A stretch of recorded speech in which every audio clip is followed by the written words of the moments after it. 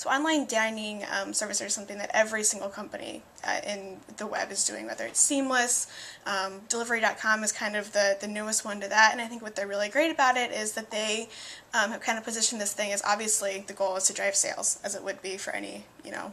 online dining company. What it also does is really get you to explore the neighborhood that you're in, and you can find different reviews and find restaurants that you wouldn't necessarily have known about before, which I think is great. They're kind of doing two different things with it, and I like that aspect of it, that it's more about discovery and finding things than just simply getting you to order food quicker.